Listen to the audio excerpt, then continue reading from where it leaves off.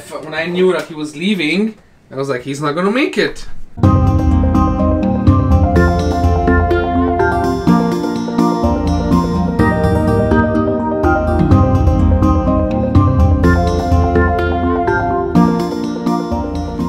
Here, shut this thing out. Oh. Put that in your pipe and smoke it. So what do we do while we're waiting for weather windows? We make crepes. We've been waiting for an appropriate weather window to be able to travel north.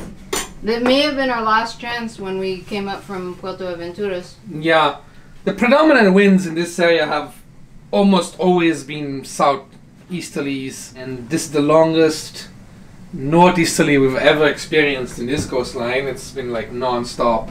But it is normal during the winter to have northeasterlies. Yes, they come in, but they usually last 2-3 days, and then the southeasterly blows them away usually. Not the wind speed that bothers me, it's the direction. Yes, the wind direction that is also completely opposed to the Gulf Stream, which makes for a hell of a ride, basically. We've experienced it more south of us. Which means that, you know, you just boo, boo, boo, you don't go anywhere. Yeah, you don't move.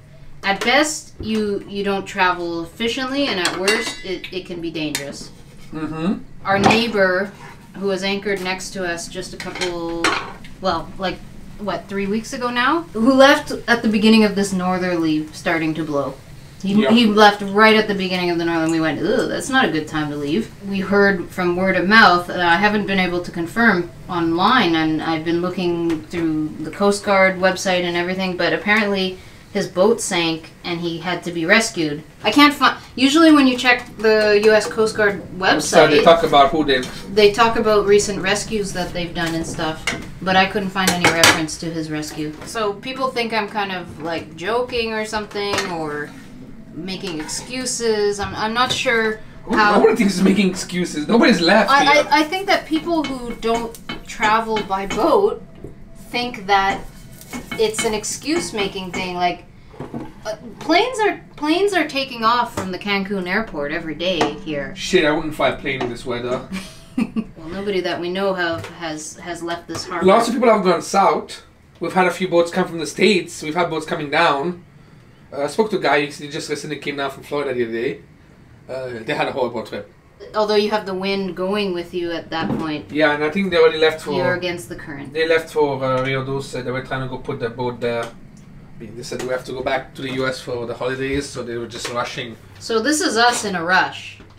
Yes, we are technically in a rush. We're in a rush to try and finally leave here now that the boat can leave here, but now we've been stuck here for several weeks.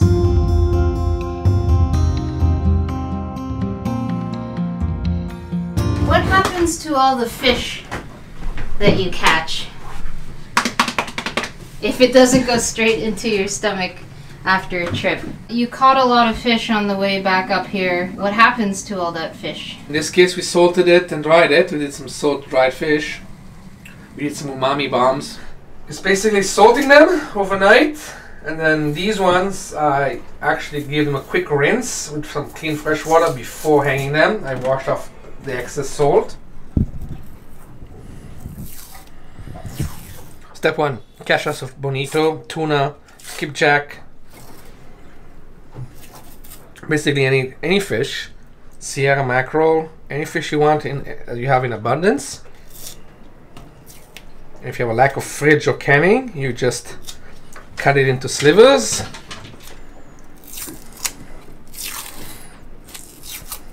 I like to leave the skin on to dry them. You salt them usually overnight, and then you put it out to dry anywhere between 5 days to 10 days, depending on the weather. These dried, I think, 6 full days of sun they had, with a couple of rainy days in between, yes. Which I cut in half, so it makes it easy to string, so it's easily strung on something.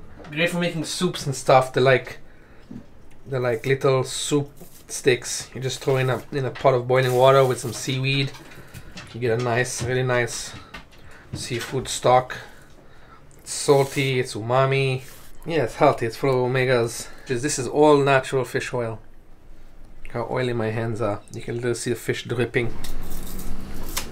It's simple, it's fish and salt. You could technically put some spices when you marinate them with the salt, but like some pepper, maybe a little cinnamon. But I think the flavor of the fish is overpowering, so it's just a waste of spices. Pepper is good when you marinate it with salt because it keeps the flies away. It not necessarily gives, if you're in a place that has lots of flies, the pepper is really good for stopping the flies from landing on your fish. If it's got lots of pepper or even paprika, like you put a lot of chili powder in it. Very rarely we have access to canning jars. Like out of the US, they're difficult to find. So this is the most energy saving and easiest way of storing excess fish on a boat when you don't have a fridge, is to salt and dry it.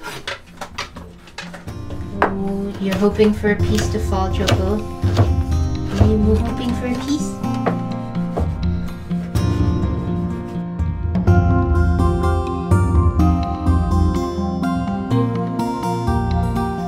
Wow, it's really like that piece. It's like in the sunshine and the right angle. It's like an opal.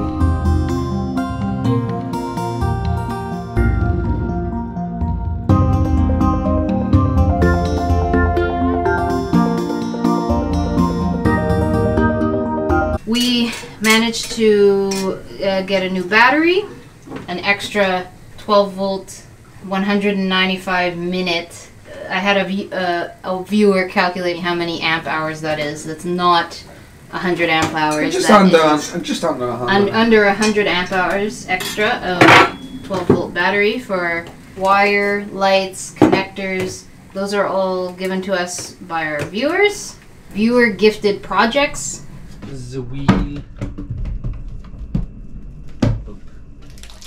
More lights. More lights on the boat. Yeah, the last two, and then we have to get more lights. Reminder, we have our backbone that goes to some bus bars, so all you have to do is connect a length of wire from the bus bar to the light. First testing if the light works, and it's opposite of all reason and logic for some reason, and yeah, light works. So the black to the positive, the white to the negative.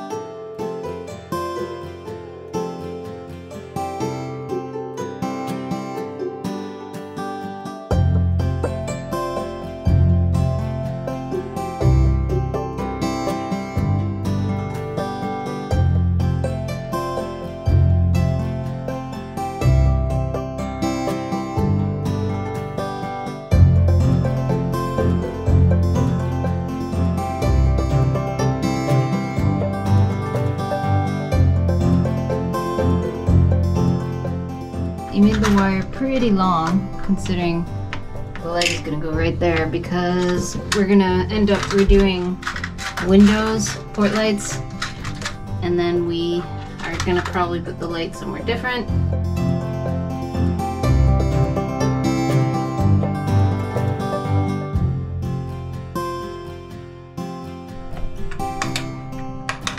Yay! I added a net behind the boat.